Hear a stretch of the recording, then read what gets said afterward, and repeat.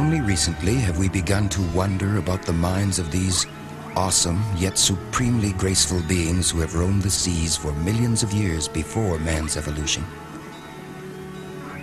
Having gained a position of dominance on this planet, we are discovering that we are not the center of life, but merely an element of an intricate ecosystem where each form of life is interdependent. In our need to justify our exploitation of all non-human life forms, we have conjured up a belief system which denies these creatures feelings, imagination, and awareness. Yet the whales have brains that exceed ours in size and in areas that are known to function in thinking, perception, memory, and conceptual thought. That there is an intelligence of another order on Earth, in the oceans, is now beginning to inspire those who have not been blinded by the traditional way of viewing nature. But the whales are vanishing.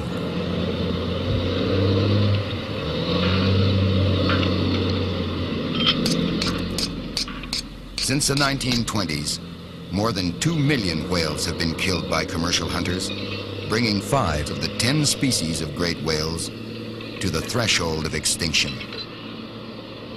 The whales were processed for use in the manufacture of commercial lubricants, fertilizers, mink feed, cooking fat compounds, pet foods, pharmaceutics, dynamite, crayons, soaps, and cosmetics. The Second World War offered a brief reprieve for the whales, as man turned his attention from killing whales to concentrate on the destruction of his own kind. Many whaling ships were converted to military use and destroyed in battle. 28 factory ships, including all of the Japanese boats, finished the war as battered hulks on the bottom of the seas. Japan's whaling fleet, by permission of General MacArthur's administration, is on the move again in the Antarctic. England, Norway, and Australia have protested, but American officials consider it an economic necessity.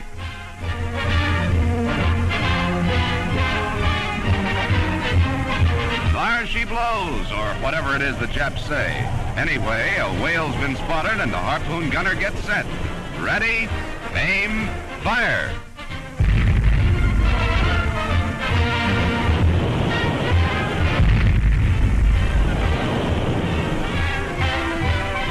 End of Moby Dick. A special flag marks his carcass as the whalers go after another monster. The 100-pound harpoon is a wicked weapon. Its head explodes on impact with the whale, anchoring sharp-pointed barbs in its hide.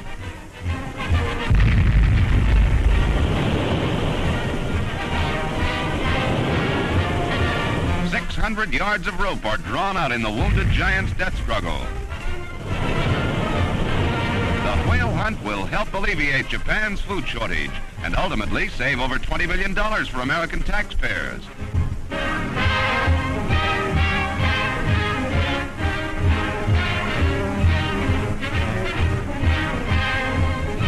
Aboard the mothership, the whale is flensed or stripped of blubber. After its thick coat of fat is slit open, steam winches rip it off.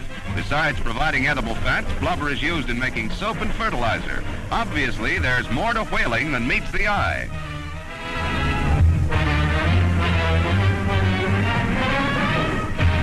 Last of all, much of the valuable catch is salted and packed as whale fillets for the long journey home. Not exactly porterhouse steak, but mighty welcome to a hungry nation.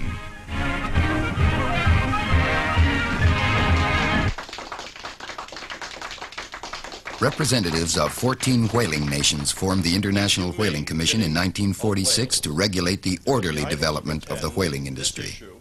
Each June, the IWC meets in London in this modern concrete high-rise to determine the fate of the last great whales. With an air of sophistication and civility, the delegates politely sit down together to carve up the whale pie.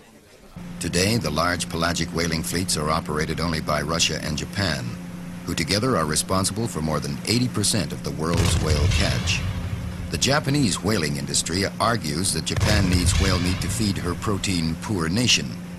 However, the majority of whales killed are sperm whales, which are not eaten by anyone.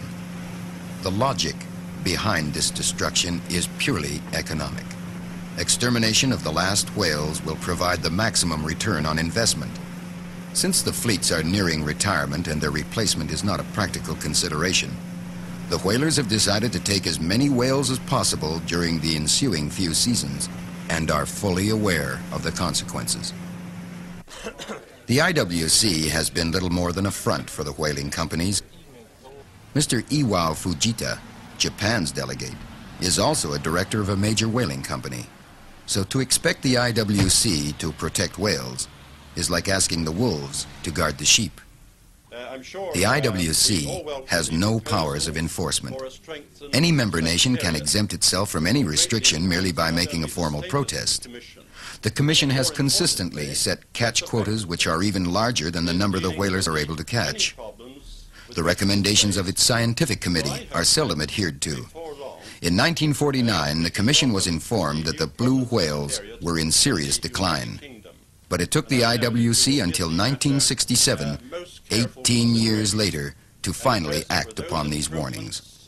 Now, the blue whales, the largest creatures in the world, are so close to extinction that their recovery is in doubt.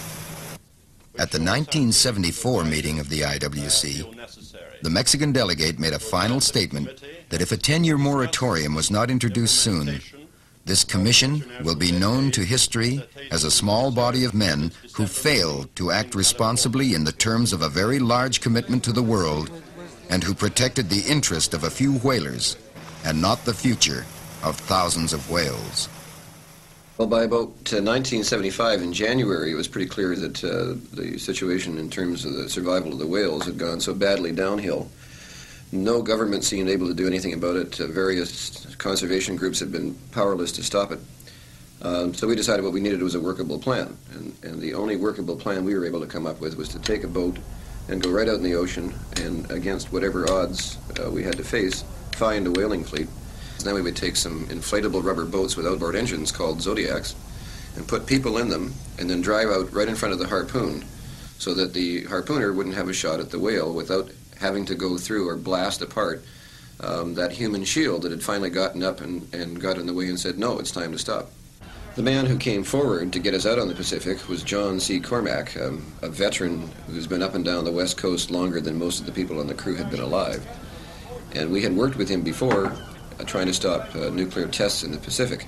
So we knew John's judgment. We knew he was one of the real living old sea lions of the West Coast, and if anybody could get us out there and find the fleets, it would be John. A younger but equally essential crew member was a Czechoslovakian named George Korotva, who was experienced both as a seaman, a captain in his own right, and as a radio operator. In addition, he'd been arrested in Czechoslovakia during the uprising and taken by the Russians and put in a Siberian camp for several years before he escaped. And during that time, he learned to speak fluent Russian, so that if we intercepted the Russians, at least we would have someone on board who could tell them what we were going to do. Grab the boat! Raise the objection!